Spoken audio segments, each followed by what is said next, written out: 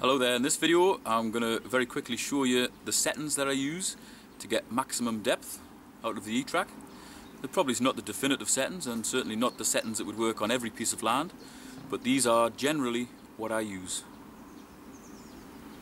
I'm generally digging coins up to around about a foot deep or so, and that's pretty deep. It certainly seems to impress a lot of the US viewers, but there's a heck of a lot of coins down there. It's just finding them. So hopefully by using these settings you could maybe give them a go and try and find some deep coins. Right, first of all, this is the pattern I use. It's just got a little bit of discrimination down this bottom right hand corner to knock out a bit of iron. I generally have it set on +3 sensitivity. If the machine starts to freak out a little bit, all I do is just reduce sensitivity. Often keeping it on automatic, runs very stable on there. But you notice the sensitivity overall has gone down to 16. If the ground's stable enough, you can run it a little bit over the recommended.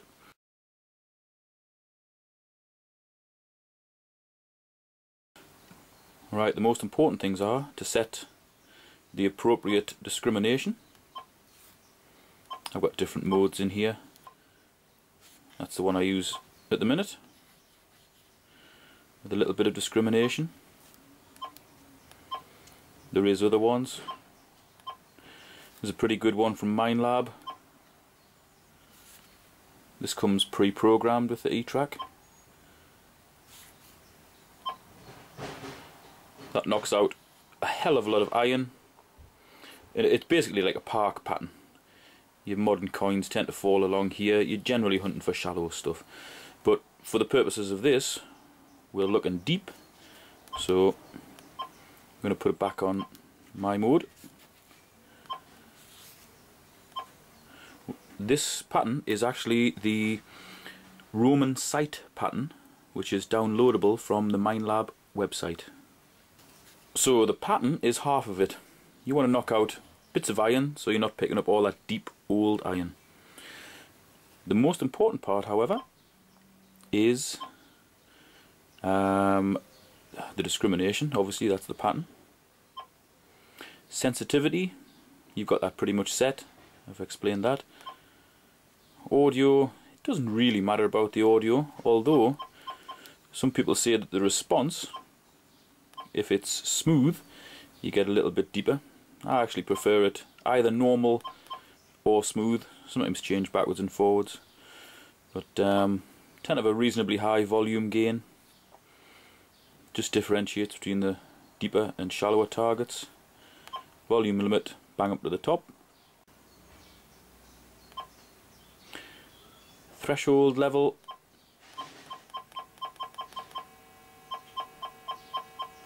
there, you can hear it there.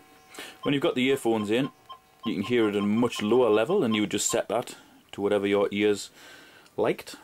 I have it barely audible, so you can hear even the slightest little pip from a deep target. Tone ID, I tend to have 4.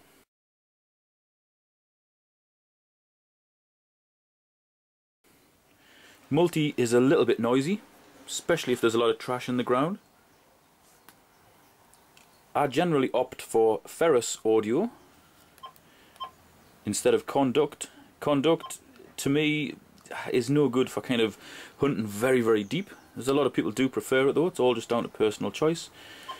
Variability of tones, well, I mean, that, you know, whatever suits. I tend to have it fairly high. Limits, again, high. Recovery deep, obviously you're hunting deep, so I tend to have it on. Recovery fast, in good ground I would generally have that off. If the ground was quite trashy, I would put that on.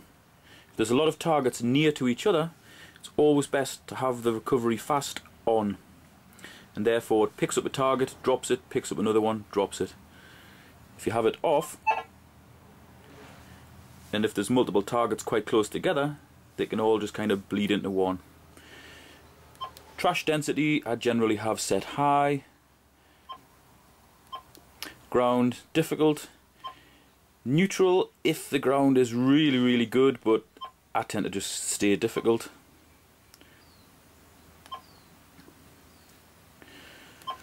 Contrast, matter of personal opinion. Depends how bright the day is. I tend not to rely on the screen too much, but you might want to darken it down a bit, or you might want to lighten it a bit. Doesn't really matter as long as you can see the screen, that's the most important thing. Pinpoint mode, normal. Sizing, I tend to just go normal. Sensitivity on, I like to know what the ground's doing. Show mode info, on, off, I tend to have it on. Display timeout, on. I don't like it to keep a hold of previous target ID. And you don't want to do that just yet. Master reset. These are various other patterns that I might use. Generally, if I'm going deep, I would use either of the top two. They basically just discriminate against a little bit of iron. The bottom corner of the screen there. These ones with more discrimination, I would tend to use in parks, and then I would turn recovery deep off and recovery fast on, because I'm hunting shallower. But that's what I use. And the most important thing, as soon as you start detecting, or should I say before you start detecting, is to press that button there. Noise cancel. I would lift the coil up and down, up and down, up and down, between ground level and a foot. Basically just pat it up and down off the ground. That seems to get a little bit more sensitivity out of the machine. Selected channel 7 there, that's the quietest channel. I would tend to do a noise cancel every half an hour or so.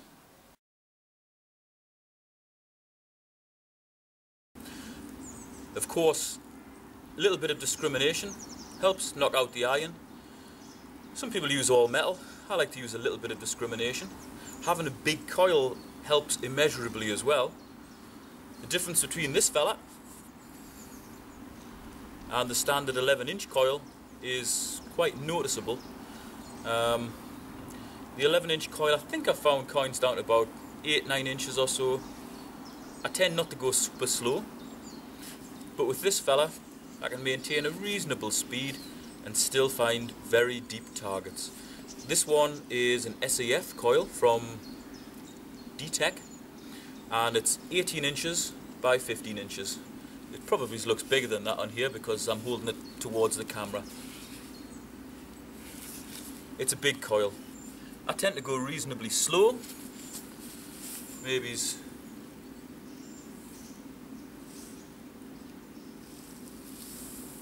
about that sort of speed.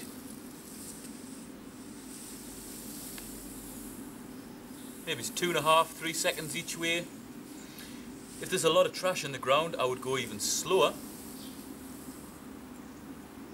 And I would always keep the coil very low to the ground. Slow and low. If you just blast about like that with a big coil, it's really going to make your arms and shoulder ache. Be gentle with it. I've actually got a harness with a bungee cord that attaches to here, and that takes most of the weight off the coil. Makes it a hell of a lot easier to swing this big fella. Another thing to bear in mind, when this locates a target at depth, the ID might not be perfect. It's a long way down, there might be a lot of interference. The big coil, to me, doesn't give as good a target ID as a small coil. This is really for coverage and depth. So with that in mind, instead of digging a little hole, I might go a bit bigger. Even with the very good pinpointing feature on the Etrac, it sometimes doesn't pinpoint perfectly if there's a coin on an angle or on its end. And by going that bit bigger for a deep target, you run much less chance of hitting the coin with a spade. That's it, reasonably simple. Obviously having a good detector helps to go deep, but even with a cheap detector, and by cheap I mean 200 or 300 quid, if you keep the coil flat to the ground, skimming along the top of the ground in a nice wide arc and take your time, you're going to pick up a lot more targets than people using expensive detectors who just fly around. You're bound to. You'd be covering more ground thoroughly, and you'd be allowing the machine time to pick up targets, decide whether it wants them or not, drop them, pick another one up. Someone who's flying around, it's just going to be a deafening cacophony of sound in their ears. The last thing you want is a nightmare of sound, because your brain simply can't process the information quick enough. So by keeping it slow and low, the machine does all the work for you. Hope you found that helpful. I know when I started with the Etrac, I just couldn't work out what the hell to do. I was copying people's patterns and so on, but I had no idea what the settings on the machine did. So hopefully, me explaining what I use to get maximum depth, you'll be able to understand it. Any questions, just stick them in the comments. Thanks for watching.